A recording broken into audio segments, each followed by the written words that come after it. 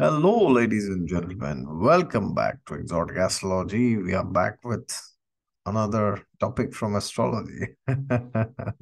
No, it's a non-astrological video today. Today's topic is 10 things on which we are losing money, which we need to stop immediately at the earliest, or else we will be left without any money in sooner or later, no time, in less than years or in a decade, we will be wiped off of all our finances. So, what are some of the things which we are willingly, as in Hindi they say, jaan booj ke, we are willingly wasting money on some of these. I have made the list. Some of them are knowingly, some of them are unknowingly, but most of them are knowingly. All right. So let's directly jump into the topic. So, what is the first thing that we are losing money on? Yes, eating outside. Nowadays, it's like a fashion. Why should you eat home cooked food, right? It's best if you order it from outside, from hotels. I'll tell you something. If you make a list, you know, go to Excel and make a list where you do two things. Write two columns. One is, your grocery expense. The other one is your restaurant expense.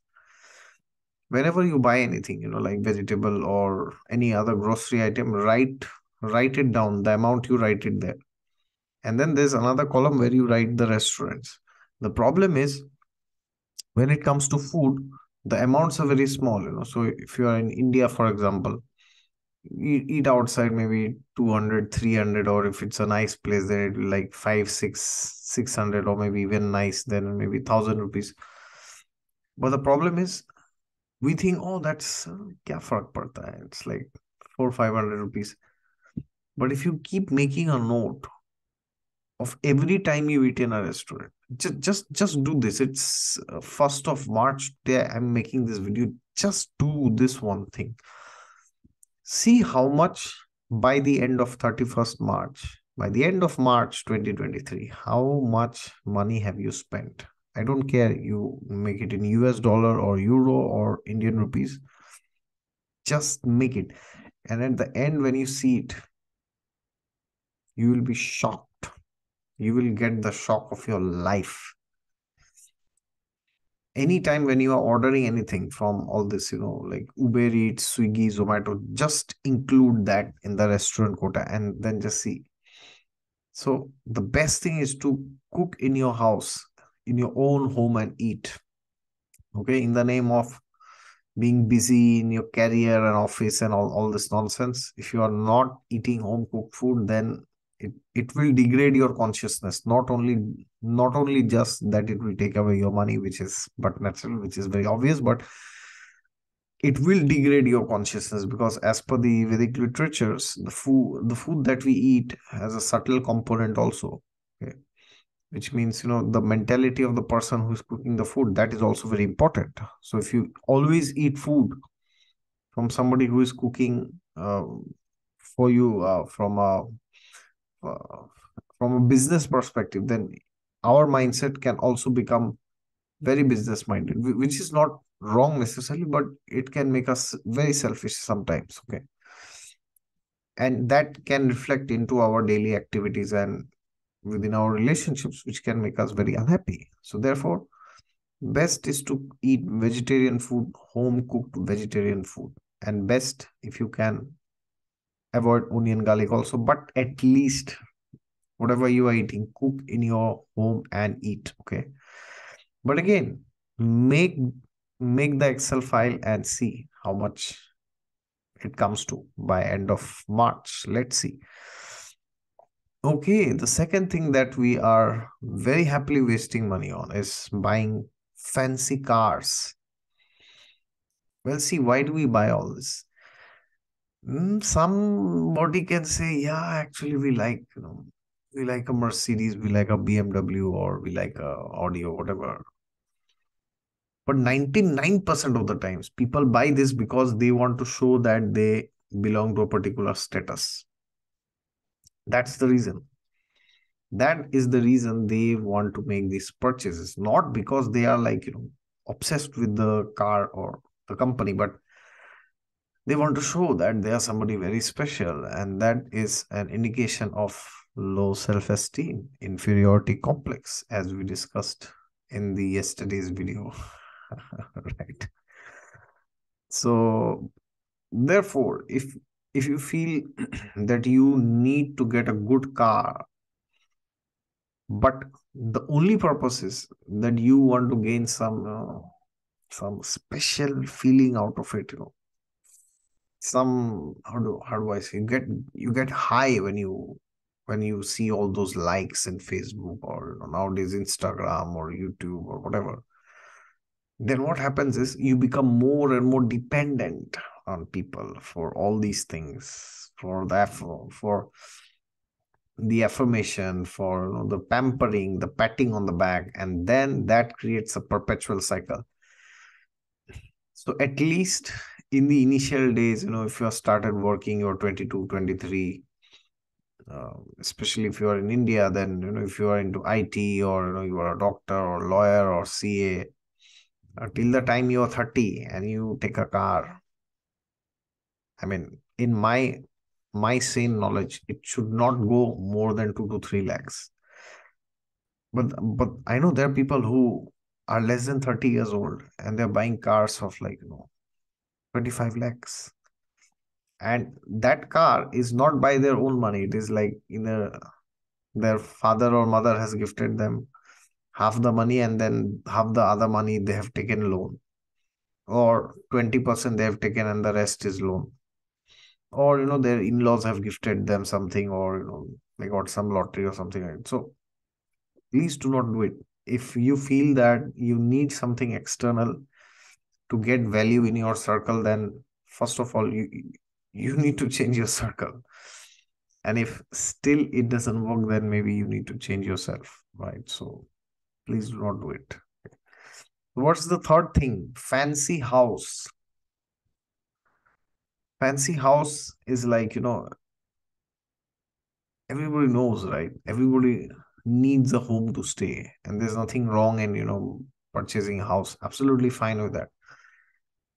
But if your salary, especially like in India, if it is, for 3, 4, 5, 6 lakhs rupees per year, or maybe even 10 lakhs, and you have taken a home, a 3 BHK home of 1.5 or 2 crores, oh my God, that's like a disaster, because you never know what happens when, right? You might move to another city. If you take a small home, then even if you don't stay, you can rent it to somebody, then that person can pay you the rent even if you go back to your native place or whatever, some other city. But suppose you buy a whatever 2 crore rupees one flat, which is like around 250,000 USD or something like that. And then the EMI of that is like, I don't know, maybe sky high EMI, 1.5 lakh rupees per month. I don't know. I'm just making a rough calculation. But will you get that much rent from that place? Most likely not. Certainly not. Okay. So then you have to keep paying the EMI from your pocket always. And sometimes people, they in the main cities, they can either take a small house, small, 1 BHK, or even 2 BHK is fine, but not in a very posh locality. So see that the loan that you take, you can get it off in 10, 15 years, or at max worst case 20 years. It should not be like a 40-year loan. Okay, you're just perpetuating in the cycle of loans. Okay, that's terrible actually. And again, why we are doing that? That is because we want some pat in the back, right? Okay, what is the next thing in the list? It's, luxury items. Luxury items. Things which we actually do not need. Now, of course, car and house also come under this only. It's not different. But this is, like certainly clothes come under this, like watches, mobile, laptop, like very, very, very expensive. Now, you can take expensive things if it is actually required. So No, if you are, a YouTuber and you need a good camera, you can take it. There's nothing wrong, because that camera will give you a higher output later on in life. Okay, so then that becomes like an investment. It's not a liability. But if you just take fancy gadgets, and even if you have your friend's birthday, relative's birthday, or marriage anniversary or whatever, or marriage or wedding ceremony, and you give some luxurious gift, like, okay, once in a while, if the person is very close, then maybe it's okay. But to show off and to enter into that person's head for the rest of his life, if you give some very high, very very very very high fancy, uh, some gift, then what happens is, you have to keep doing it every time. Because if you do it once and then the next time you don't do it, so suppose somebody's birthday is there and you go and give something very very expensive, then what happens is the next birthday they will again expect the same thing from you, right? Then again the next, then he will tell to his close friends, oh, he gifted me this or she gifted me this, so then they will also expect from you. So then you are perpetuating yourself in this cycle, never ending cycle actually. So be a good friend, give gifts to people, nothing wrong with it, give nice gifts, but avoid the temptation of showing off just for the sake of getting into this person's head. Okay. What is the next thing? Fancy travels. Business class travels. Okay. Now, what we need to do is, whenever we are traveling, then we need to see how much time are we spending in that. And we should have an idea of our hourly rate. You know what is hourly rate? It's like, imagine I was working for 4 hours. Then how much money could have I earned? Or 1 hour, or maybe 6 hours. Okay. So now then what happens if the amount of money that you need in business class, if that money is less than the amount of money that you can earn by working in those 6 hours in the flight, then that's fine. Then you can go in business class or first class. Then that's perfectly fine. But if you feel, oh no, it's not that much, I my hourly rate is way, way, way, way, way, way, way less. Okay. Especially like in India, if you are earning, like 10, 15, 20 lakhs or even below that yearly, I mean, your hourly rate's gonna be much less than a business class trip travel. Okay. I mean, if you combine all the hours, even then it will be much, much, much less. So in that case, traveling in business class and all this doesn't make sense, because we are just wasting our money and we are not getting anything out of it. So if you are like a multimillionaire and your time is very precious, like every minute is like, people are dying to talk to you and people are like throwing checks at you. And you or maybe you're a very famous writer, and every day you are writing and your books are selling in millions, and then you are like, oh, instead of going in economy, why do I not travel in business class? Because then I get a nice table, maybe I can write, and then it's perfectly all right. But for 99% of the people, that's not the case. So for such people, we need to avoid actually. Okay, now this is a new fashion in India. I have seen. Number 6, fancy international trips. Yeah, I mean, when I do consultations, people always ask me, "Oh sir, साल साल में एक दो foreign trip ले पाएंगे कि नहीं?" So if you are in India, you are interested to come to Paris, not for studying or for job, but for family vacation. No, okay, you say I want international trip. Okay, fine. Once in 5 years, I come to Europe. That is perfectly fine. It's okay. Or once in 10 years, or once in 5 years. But every year you come to Europe, This year you come to Switzerland, next year you come to Germany, next year you come to France, and then the next year you go to UK, then the next year you go to America. Can you just believe how much money does it take? Even if you don't do it once a year, even if you do it once in 2 3 years, it's horrendous the amount of money you have to shed just in flight tickets of international travel. It's obnoxious. It's unbelievable the amount of money that you have to spend. And what is your return on investment? What do you get at the end? Nothing. Oh yeah, you will see, nice things. I mean, nothing against Europe or America, nothing against any country. But if you are in India or around Southeast Asia, then there are so many places that there also you can visit. Yeah, if you're coming for education or for job, then it's a separate thing. And even if you want to see some nice places in Europe, you come, that's also perfectly fine. But are you coming for the selfies? Are you coming for those photos? Are you coming for those likes? Then it's a disaster. Please do not do that. Because when you are in your 20s, 30s, and 40s, you will not feel much. But later on, when you reach your 50s, you will realize, oh my God, I'm left with no money. And then when you see, you will be like, wow, I could have saved so much money, right? Number seven, big fat weddings. Oh my God. Needless to say, I think I can skip to the next topic, right? Inviting 5,000 people in your wedding.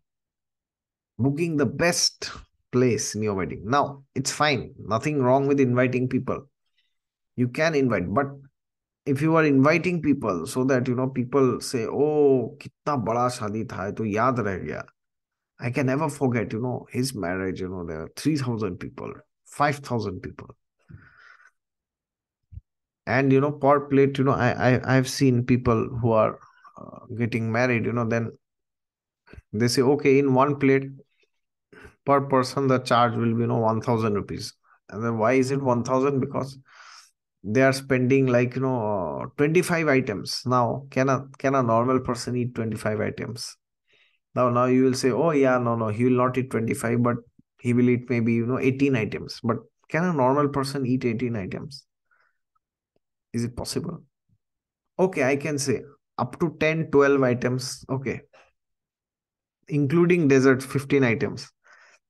Somebody can say, oh yeah, I can taste every item once. Perfectly fine. But does it make sense to add 45 items?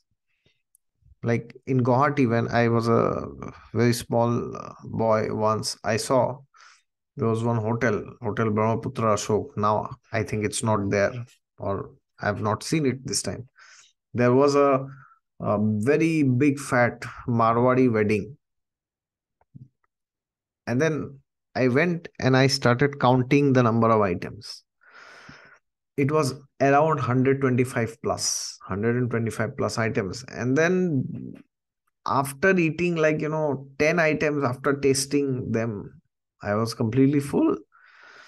And even my parents, they ate, like quite a bit. And then all of us had, like diarrhea or acidity or something like this, because we ate too much and nobody could eat anything. I was saying everybody was just like, oh, give me this, give me some lassi, give me some rabdi, give me some jalebi, give me one this. I mean, it's just bare show off, nothing else. You do not need 125 items. Okay.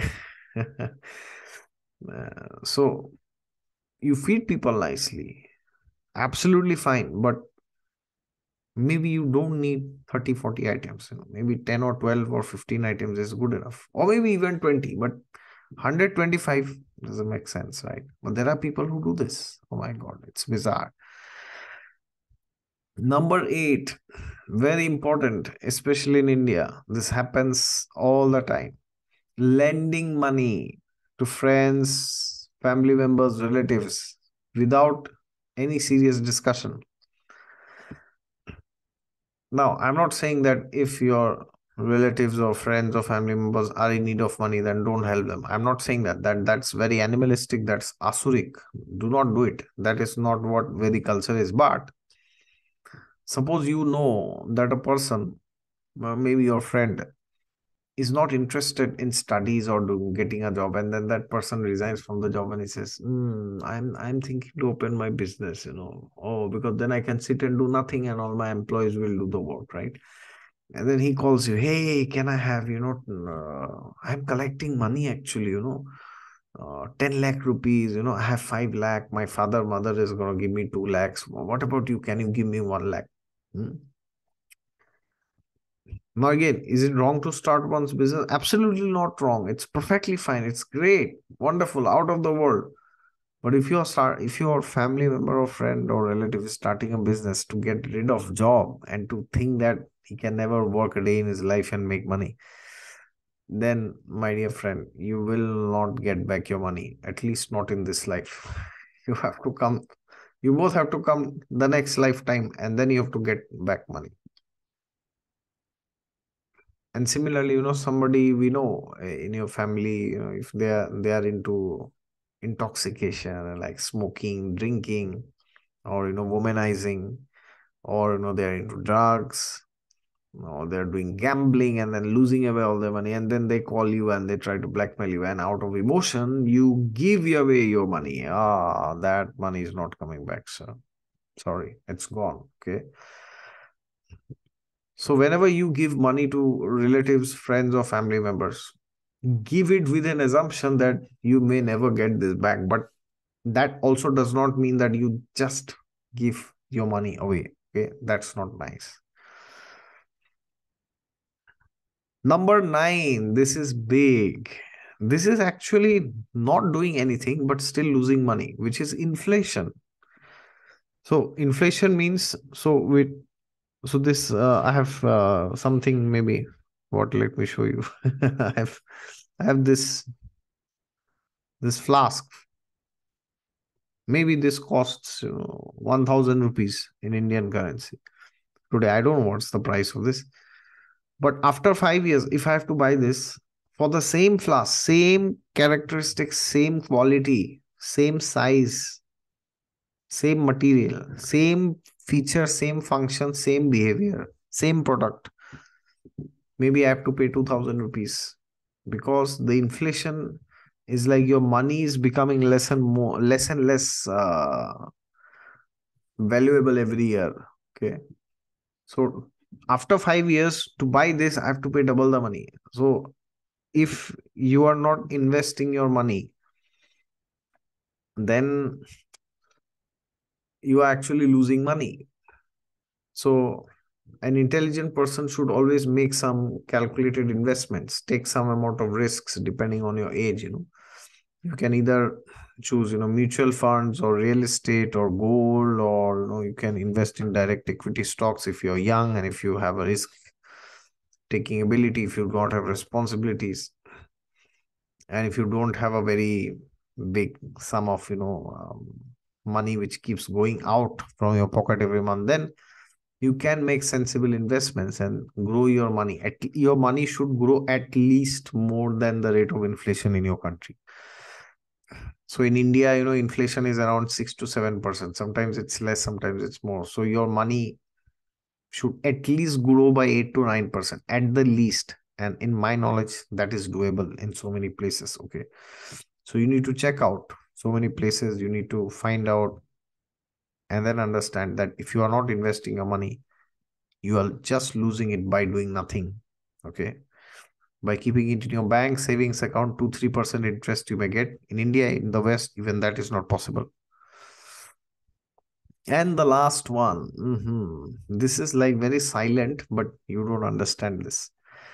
This is the interest which you pay on all the loans that you take to buy all this, loan for car loan, home loan, house loan, business loan, family loan, personal loan. Oh my God, how many loans? So you may think, oh yeah, what's the big deal? It's like I'm just paying off every year, right? Or every day or every month. Credit card, right? Credit card debt. But if you calculate the amount of interest, so if you take home loan, for example, if you have a home, if you have taken a home for 2 crores and you have paid, 30 lakhs, and the rest is on loan for 15, 20 years or 18 years. If you calculate the money that he will just pay on the interest, oh my God, it's life daunting. Sometimes the total purchase, I mean, the total amount of interest that you will pay is sometimes equal to or more than the principal. Yeah, it happens sometimes. If you take a very long loan, like 30, 40 years, the amount of interest that you will pay is more than your principal. Can you believe it? Wow. So you may think I'm buying a home for 2 crores, but actually it is 4 crores or maybe 3 crores, because you are not buying it with your own money. You are buying it from the bank by using the bank's money, and then the bank will give you money not for free, right? They will charge you interest, and then the rest is history. Okay. So all these things that I mentioned, maybe you will need to do some of these things, and gradually as your life improves, no more prominently in the 40s, 50s, 60s, you can do some of these things. But at least in the 20s and 30s, we should avoid most of them. Okay. So for example, if you want to take a car, then if you want to take a fancy car, then maybe you can take, but make sure you can try if it is second hand, then you need to pay less money. Okay. Or if it's a home, then you can start with 1 BHK, then 2 BHK, or you can see how it goes. But just don't take a penthouse or a villa or whatever, some very rich place. And stop this international travels every year. Okay. Fancy birthday parties for kids doesn't make sense. Okay. Thank you very much for your patience. If you like this video, click the thumbs up and share it with somebody who is not able to save some money. God is there with you all the time. Just look to him and you'll find him. And if you want an astrological consultation from me, my website is down in the description section. Thank you so much.